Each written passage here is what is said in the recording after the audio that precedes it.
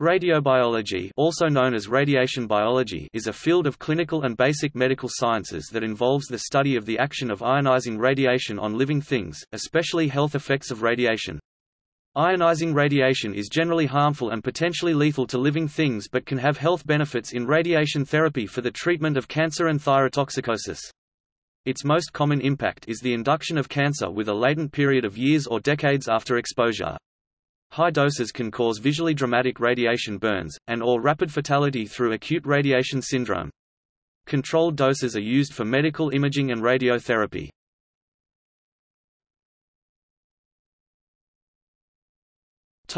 Health effects. In general, ionizing radiation is harmful and potentially lethal to living beings but can have health benefits in radiation therapy for the treatment of cancer and thyrotoxicosis. Most adverse health effects of radiation exposure may be grouped in two general categories. Deterministic effects, harmful tissue reactions due in large part to the killing, malfunction of cells following high doses, and stochastic effects, i.e., cancer and heritable effects involving either cancer development in exposed individuals owing to mutation of somatic cells or heritable disease in their offspring owing to mutation of reproductive germ cells.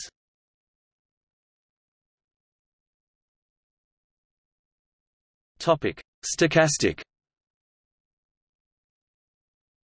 Some effects of ionizing radiation on human health are stochastic, meaning that their probability of occurrence increases with dose, while the severity is independent of dose. Radiation-induced cancer, teratogenesis, cognitive decline, and heart disease are all examples of stochastic effects. Its most common impact is the stochastic induction of cancer with a latent period of years or decades after exposure. The mechanism by which this occurs is well understood, but quantitative models predicting the level of risk remain controversial. The most widely accepted model posits that the incidence of cancers due to ionizing radiation increases linearly with effective radiation dose at a rate of 5.5% per sievert. If this linear model is correct, then natural background radiation is the most hazardous source of radiation to general public health, followed by medical imaging as a close second. Other stochastic effects of ionizing radiation are teratogenesis, cognitive decline, and heart disease. Quantitative data on the effects of ionizing radiation on human health is relatively limited compared to other medical conditions because of the low number of cases to date, and because of the stochastic nature of some of the effects. Stochastic effects can only be measured through large epidemiological studies where enough data has been collected to remove confounding factors such as smoking habits and other lifestyle factors. The richest source of high-quality data comes from the study of Japanese atomic bomb survivors. In vitro and animal experiments are informative, but radioresistance varies greatly across species. The added lifetime risk of developing cancer by a single abdominal CT of 8 millisieverts is estimated to be 0.05%, or 1 in 2000.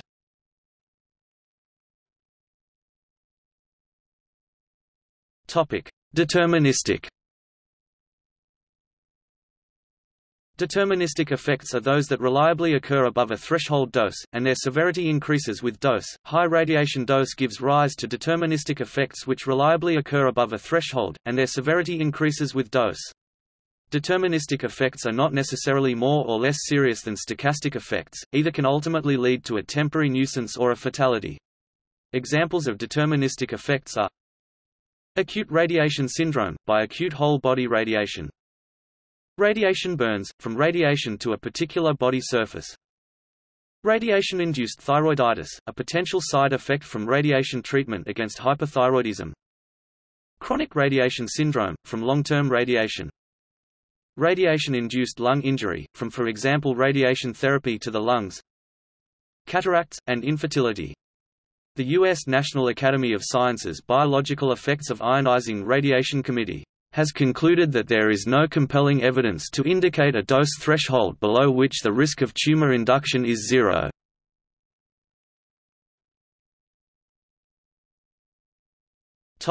By type of radiation. When alpha particle-emitting isotopes are ingested, they are far more dangerous than their half-life or decay rate would suggest. This is due to the high relative biological effectiveness of alpha radiation to cause biological damage after alpha-emitting radioisotopes enter living cells. Ingested alpha-emitter radioisotopes such as transuranics or actinides are an average of about 20 times more dangerous, and in some experiments up to 1,000 times more dangerous than an equivalent activity of beta-emitting or gamma-emitting radioisotopes.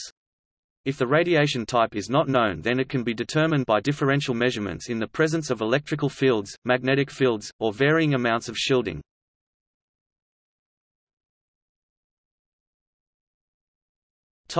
In pregnancy. The risk for developing radiation-induced cancer at some point in life is greater when exposing a fetus than an adult, both because the cells are more vulnerable when they are growing, and because there is much longer lifespan after the dose to develop cancer. Possible deterministic effects of radiation exposure in pregnancy include miscarriage, structural birth defects, growth restriction and intellectual disability.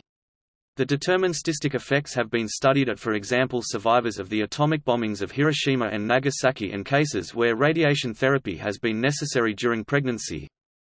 The intellectual deficit has been estimated to be about 25 IQ points per 1,000 milligray at 10 to 17 weeks of gestational age. These effects are sometimes relevant when deciding about medical imaging in pregnancy, since projectional radiography and CT scanning exposes the fetus to radiation.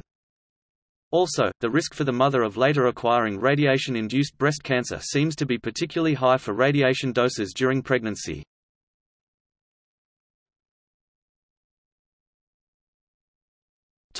Measurement. The human body cannot sense ionizing radiation except in very high doses, but the effects of ionization can be used to characterize the radiation. Parameters of interest include disintegration rate, particle flux, particle type, beam energy, Kerma, dose rate, and radiation dose. The monitoring and calculation of doses to safeguard human health is called dosimetry and is undertaken within the science of health physics. Key measurement tools are the use of dosimeters to give the external effective dose uptake and the use of bioassay for ingested dose.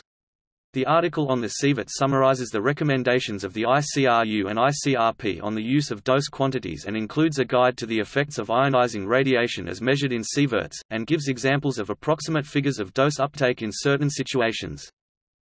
The committed dose is a measure of the stochastic health risk due to an intake of radioactive material into the human body. The ICRP states, "For internal exposure, committed effective doses are generally determined from an assessment of the intakes of radionuclides from bioassay measurements or other quantities. The radiation dose is determined from the intake using recommended dose coefficients."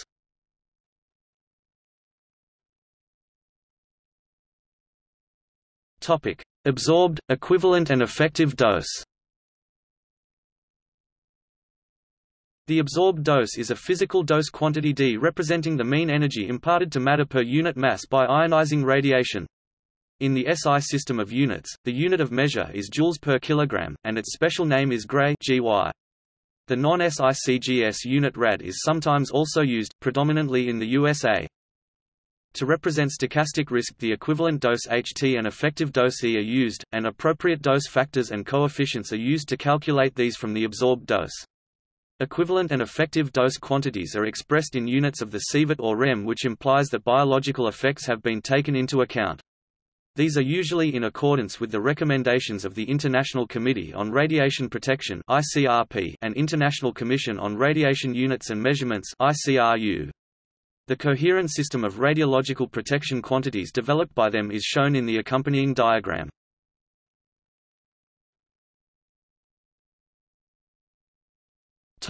Organizations.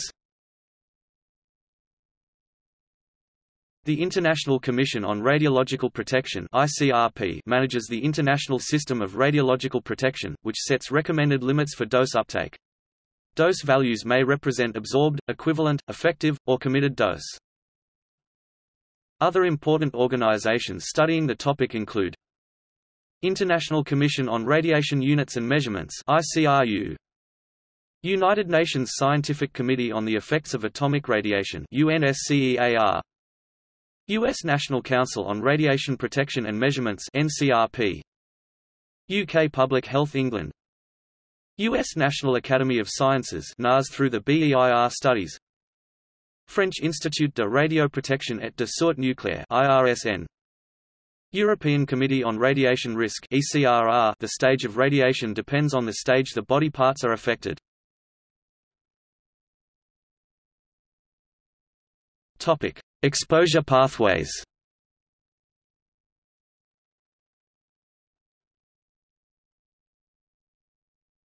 Topic: External. External exposure is exposure which occurs when the radioactive source or other radiation source is outside and remains outside the organism which is exposed. Examples of external exposure include a person who places a sealed radioactive source in his pocket, a space traveler who is irradiated by cosmic rays, a person who is treated for cancer by either teletherapy or brachytherapy. While in brachytherapy the source is inside the person, it is still considered external exposure because it does not result in a committed dose. A nuclear worker whose hands have been dirtied with radioactive dust. Assuming that his hands are clean before any radioactive material can be absorbed, inhaled or ingested, skin contamination is considered external exposure. External exposure is relatively easy to estimate, and the irradiated organism does not become radioactive, except for a case where the radiation is an intense neutron beam which causes activation.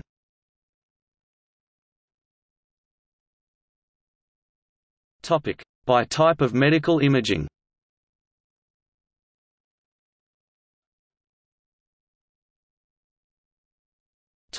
Internal. Internal exposure occurs when the radioactive material enters the organism, and the radioactive atoms become incorporated into the organism.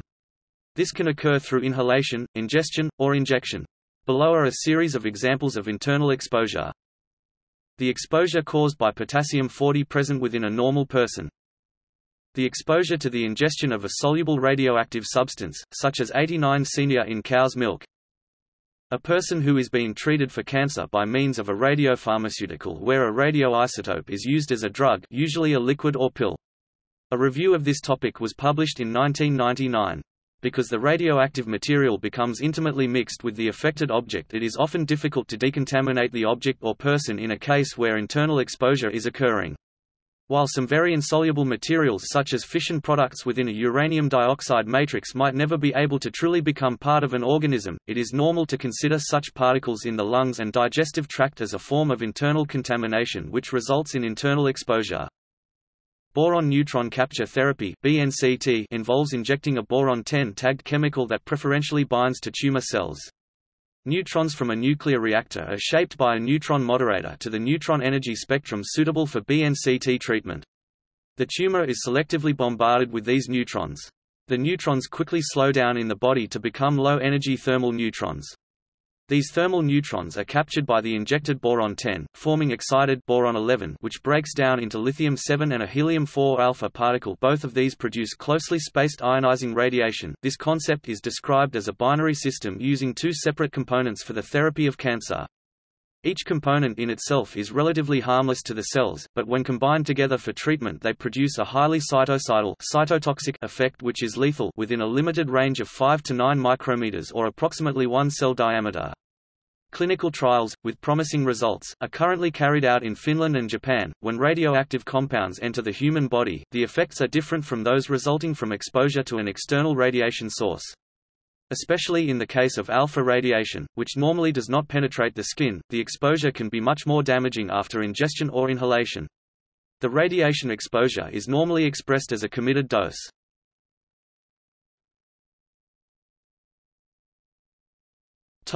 History. Although radiation was discovered in late 19th century, the dangers of radioactivity and of radiation were not immediately recognized. Acute effects of radiation were first observed in the use of X-rays when Wilhelm Röntgen intentionally subjected his fingers to X-rays in 1895. He published his observations concerning the burns that developed, though he misattributed them to ozone, a free radical produced in air by X-rays. Other free radicals produced within the body are now understood to be more important. His injuries healed later. As a field of medical sciences, radiobiology originated from Leopold Freund's 1896 demonstration of the therapeutic treatment of a hairy mole using a new type of electromagnetic radiation called X-rays, which was discovered 1 year previously by the German physicist, Wilhelm Röntgen. After irradiating frogs and insects with X-rays in early 1896, Ivan Romanovich Tarkhanov concluded that these newly discovered rays not only photograph, but also affect the living function. At the same time, Pierre and Marie Curie discovered the radioactive polonium and radium later used to treat cancer. The genetic effects of radiation, including the effects on cancer risk, were recognized much later. In 1927 Hermann Joseph Müller published research showing genetic effects, and in 1946 was awarded the Nobel Prize for his findings. More generally, the 1930s saw attempts to develop a general model for radiobiology. Notable here was Douglas Lee, whose presentation also included an exhaustive review of some 400 supporting publications. Before the biological effects of radiation were known, many physicians and corporations had begun marketing radioactive substances as patent medicine and radioactive quackery. Examples were radium enema treatments, and radium-containing waters to be drunk as tonics. Marie Curie spoke out against this sort of treatment, warning that the effects of radiation on the human body were not well understood. Curie later died of aplastic anemia caused by radiation poisoning. Eben Byers, a famous American socialite, died of multiple cancers but not acute radiation syndrome in 1932 after consuming large quantities of radium over several years. His death drew public attention to dangers of radiation. By the 1930s, after a number of cases of bone necrosis and death in enthusiasts, radium-containing medical products had nearly vanished from the market. In the United States, the experience of the so-called radium girls, where thousands of radium dial painters contracted oral cancers but no cases of acute radiation syndrome, popularized the warnings of occupational health associated with radiation hazards. Robley D. Evans, at MIT, developed the first standard for permissible body burden of radium, a key step in the establishment of nuclear medicine as a field of study. With the development of nuclear reactors and nuclear weapons in the 1940s, heightened scientific attention was given to the study of all manner of radiation effects. The atomic bombings of Hiroshima and Nagasaki resulted in a large number of incidents of radiation poisoning, allowing for greater insight into its symptoms and dangers. Red Cross hospital surgeon, Dr. Terafumi Sasaki led intensive research into the syndrome in the weeks and months following the Hiroshima bombings. Dr. Sasaki and his team were able to monitor the effects of radiation in patients of varying proximities to the blast itself, leading to the establishment of 3 recorded stages of the syndrome. Within 25 to 30 days of the explosion, the Red Cross surgeon noticed a sharp drop in white blood cell count and established this drop, along with symptoms of fever, as prognostic standards for acute radiation syndrome. Actress Midori Naka, who was present during the atomic bombing of Hiroshima, was the first incident of radiation poisoning to be extensively studied. Her death on August 24, 1945 was the first death ever to be officially certified as a result of radiation poisoning or atomic bomb disease.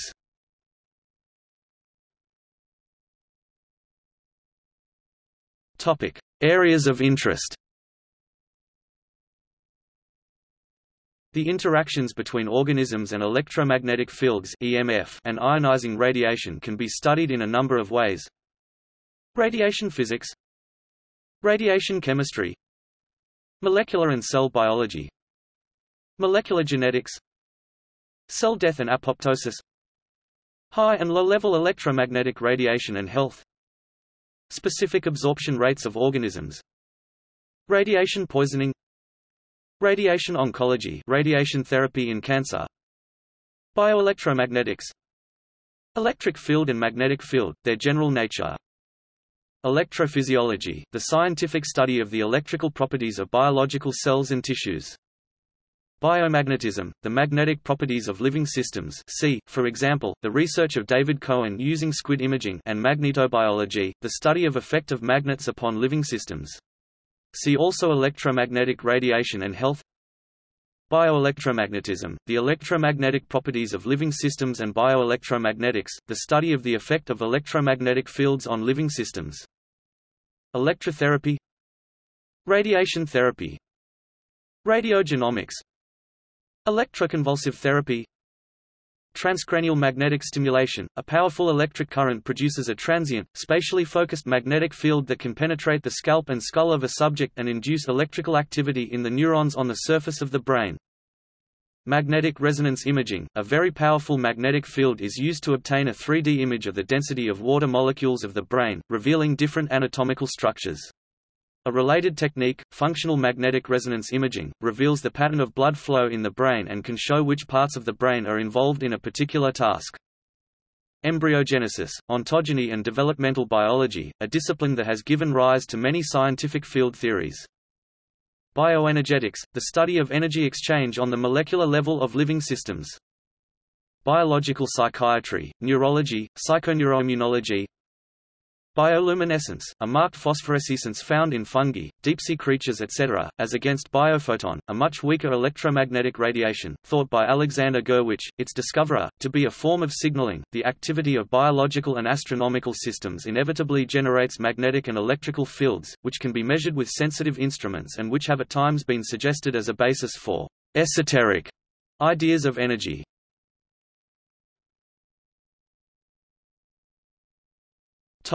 Radiation sources for experimental radiobiology.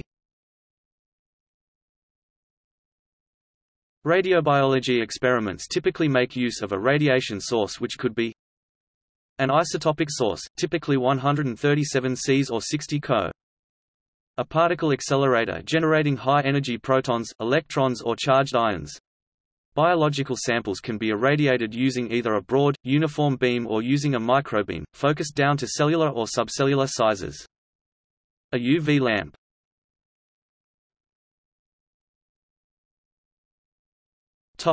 See also: background radiation, biological effects of radiation on the epigenome, cell survival curve, health threat from cosmic rays, NASA Space Radiation Laboratory, nuclear medicine, radioactivity in biology, radiology, radiophobia, radiosensitivity, relative biological effectiveness.